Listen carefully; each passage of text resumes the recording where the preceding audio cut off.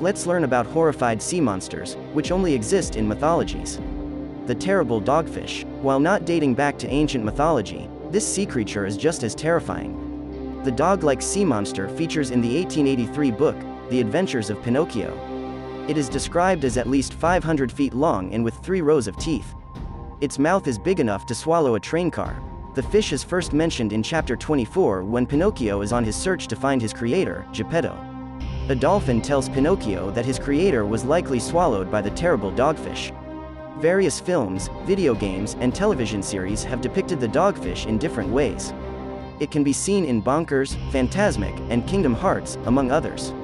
Do you want to learn about more mythologies? Hit the subscribe button and we will bring more contents.